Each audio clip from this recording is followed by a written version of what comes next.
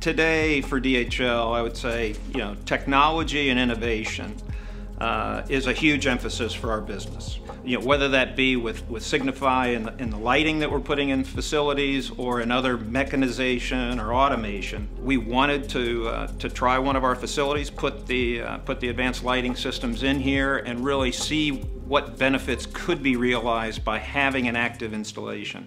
And really that's what we're doing here with Signify.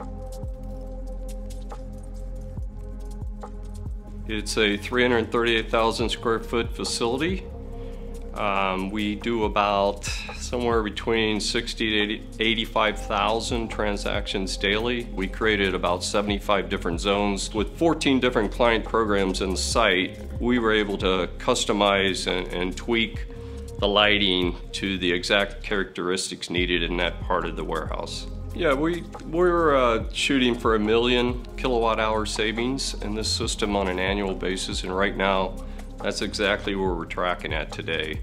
And I think the longer term benefits of the useful life of this system will be much greater than we have estimated. In this facility we've had a strong track record anyway, but there's no doubt that it creates a safer environment. We also believe that the ongoing maintenance costs will be significantly less. There is no doubt that the associates love the work environment.